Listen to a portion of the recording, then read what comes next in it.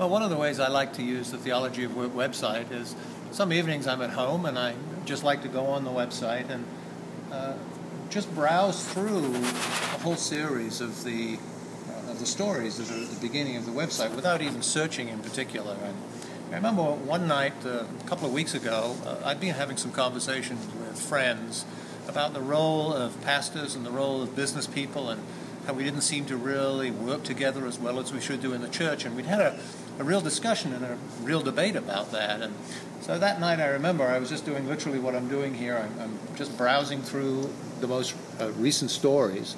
And all of a sudden I came across this story, Bridging the Sacred-Secular Divide. And I just thought, wow, that's kind of interesting. So I simply clicked onto it.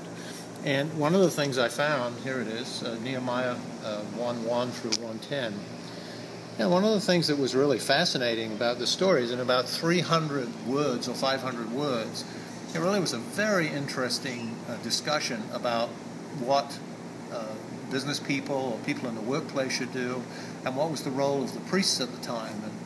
And the comment was that when Jerusalem was being rebuilt, and when the nation of Israel was being rebuilt, God needed both Nehemiah to build the wall on the one hand, but he also needed Ezra to build the temple. Because if you had the temple without the wall, obviously there would be no protection and no way to keep enemies out of the temple, and the temple would be once again sacked and burned down.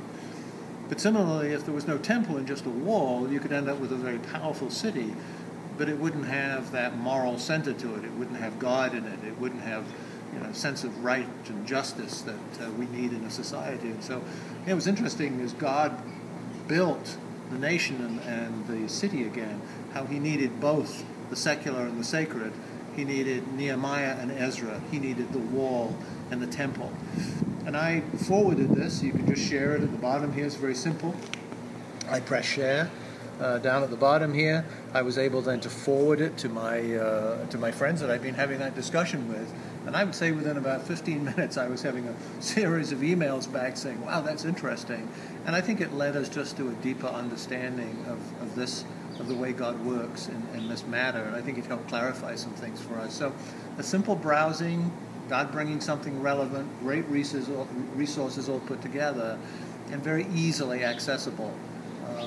And I recommend this resource very deeply. If you're in the marketplace, if you're a Christian, you're thinking about what God is meaning for you in the workplace, go to thetheologyofwork.org.